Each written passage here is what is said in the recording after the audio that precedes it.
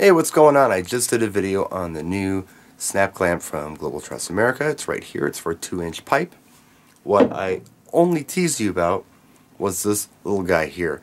This is the junior snap clamp from Truss America. This is for 1 1/3 inch pipe. It also comes in a powder coated black, and it's got some cool applications. That's why I gave it a separate video. Check it out. Here's a traditional O clamp or mini clamp, and these are great clamps. There's nothing wrong with them, but they're not what you call handy. First thing you have to do is put them on your pipe, and then you have to flip this wing nut up with the washer and then tighten it down. Now the whole time you're doing this, you have to support a light. I don't have a light on it this time. You see, I'm turning. I'm trying to support the light. It just took a while. Now let's go ahead and mount a light with the junior snap clamp lights on it. That's really all there is to it. Then you just tighten it up. Easy, easy, easy. Now the junior snap clamp that incidentally comes in this powder coated black as well is great for vertical mounting.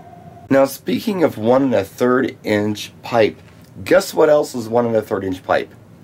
The new style speaker stands, where the 1 1/2 inch O clamps don't fit anymore.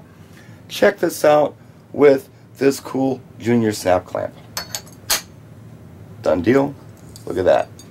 So next time you want to mount a jellyfish under a speaker, mount some scrim, whatever you want to do, you might want to think about one of these. So the junior snap clamp is going to do everything that its big brother does, except it's going to do it with 1 1/3 inch pipe, and it's going to be cool for your speaker stands. In fact, anytime that you need to find a clamp for your speaker stands that are 1 1/3 inch pipe, all you have to do is check out Truss America. Any clamp that fits F24 or F23 truss is going to fit your 1 1/3 inch speaker stands. So if you have any questions, please, as always, let us know in the comment section. Practice and enjoy.